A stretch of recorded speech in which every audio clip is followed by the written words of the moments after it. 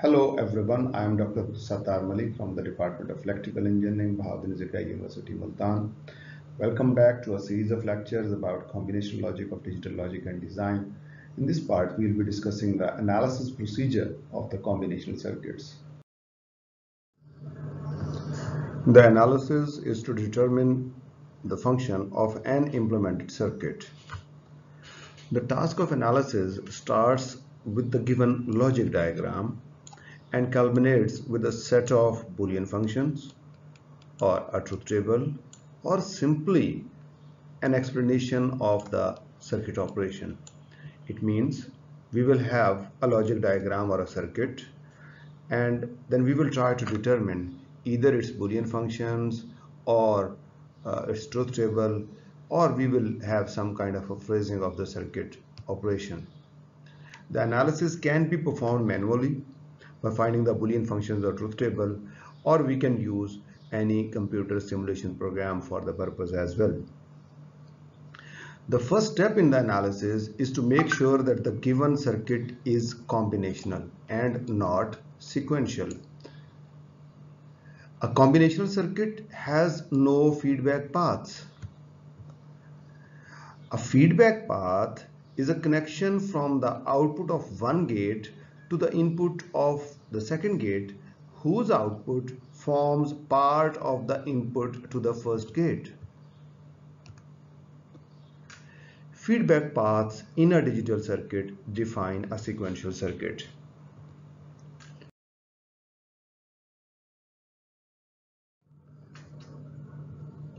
To obtain the output Boolean functions from a logic diagram, we proceed as follows. During the step 1, we label all gate outputs that are a function of input variables with arbitrary symbols, but with meaningful names. And we determine the Boolean functions for each gate output. During the second step, we label the gates that are a function of the input variables and previously labeled gates with arbitrary symbols. And again, we find the Boolean functions for these gates as well. During the third step, we repeat the process outlined in step 2 until the outputs of the circuit are obtained.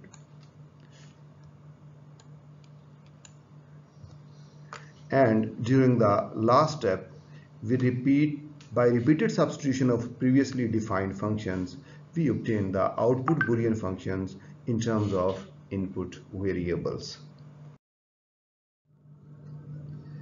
Let's try to find out the Boolean function of a given logic diagram by using the steps that we have defined during the previous slide. Here we are provided with a logic diagram. Now this is a combinational circuit.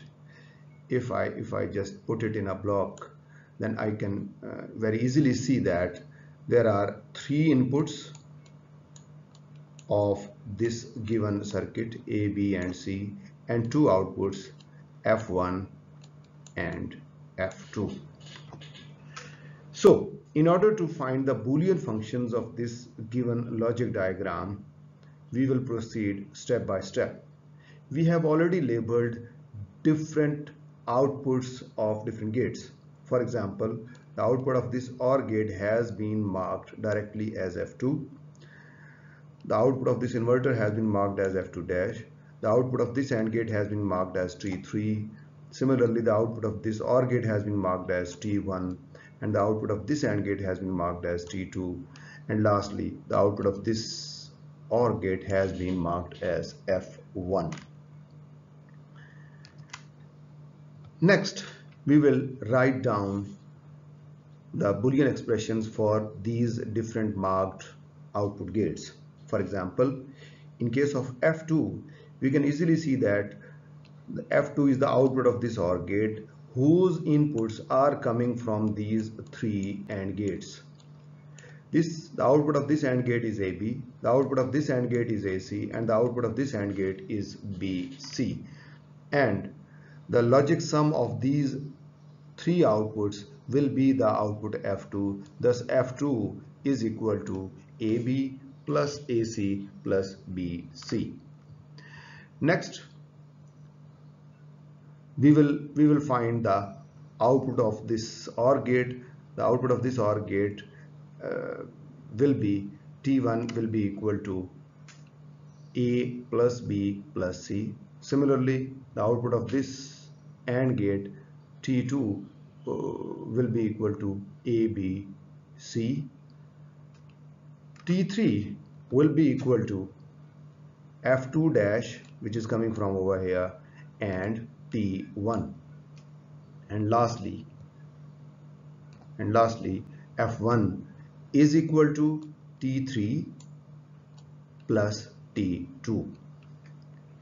Now, once we have the expressions for different outputs of different gates, we have to repeatedly substitute these values, and we will try to find out the expressions for F1 and F2 in terms of A, B, and C. Here we have done that. We can see that F1 is equal to T3 plus T2. We have substituted the value of T3, which is F2 dash T1, and the value of T2, which is ABC, and then we have substituted the value of T1, which is A plus B plus C, and by repeated substitution and a little bit algebraic manipulation, we can have the expression of F1 in terms of A, B, and C, which comes out to be F1 is equal to A complement B C complement plus A complement B complement C plus A B complement C complement plus A B C. We have already written the expression for F2, which was equal to F2 is equal to AB plus AC plus BC. So we have followed certain steps and we have obtained the Boolean expressions for two outputs F1 and F2. Similarly, we can chalk out some steps to obtain the truth table of a given circuit. To obtain the truth table directly from the logic diagram, we proceed as follows. We determine the number of input variables, and for n inputs, we form 2 raised to the power n possible input combinations, and we list the binary numbers from 0 to 2 raised to the power n minus 1 in the form of a table.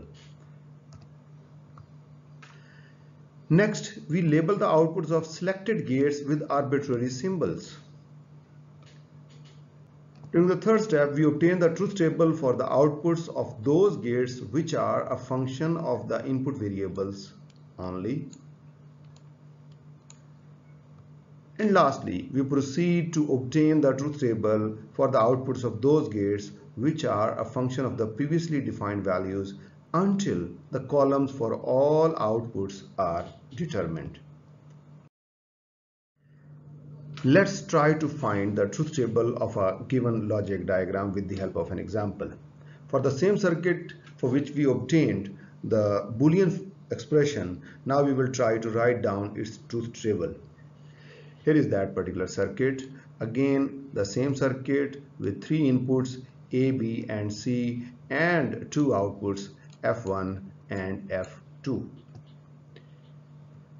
So initially what we have done, we have written the 8 possible combinations for the 3 input variables A, B, and C, and the 8 possible combinations obviously will be from 0, 0, 0 up to 1, 1, 1.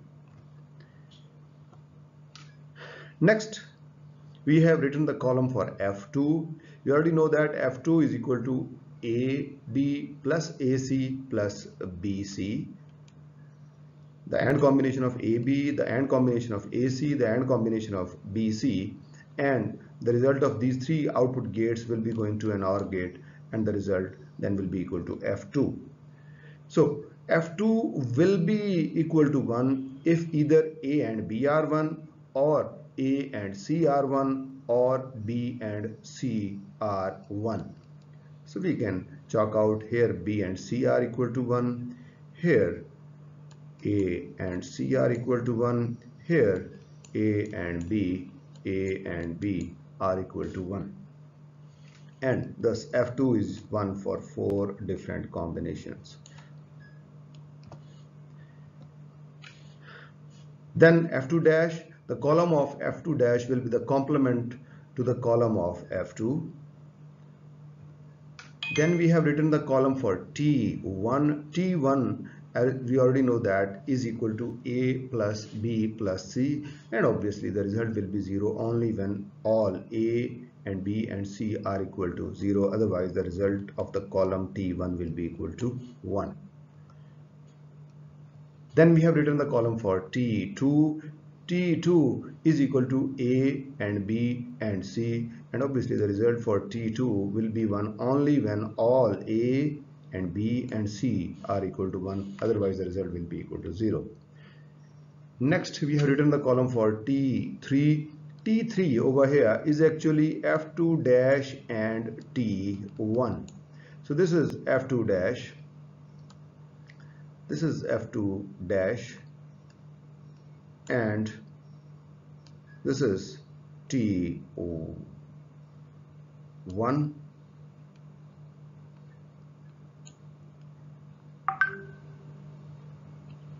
and the result for T3 will be 1 when both F2 dash and T1 are equal to 1. Otherwise the result will be equal to 0.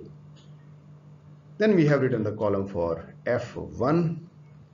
F1 is actually T2 plus T3. This is the column for T2. This is the column for T3.